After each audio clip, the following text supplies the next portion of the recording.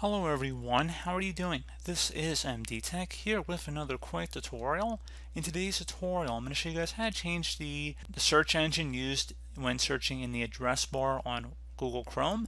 So it should be a pretty straightforward tutorial, and without further ado, let's go ahead and jump right into it.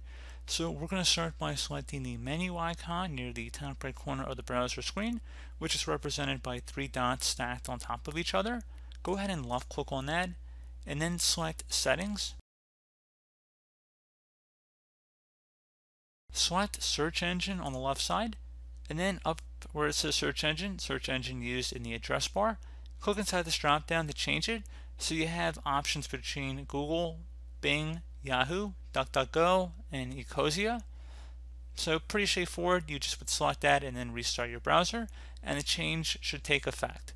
So pretty straightforward process, guys. Do hope I was able to help you out, and I do look forward to catching you all in the next tutorial. Goodbye.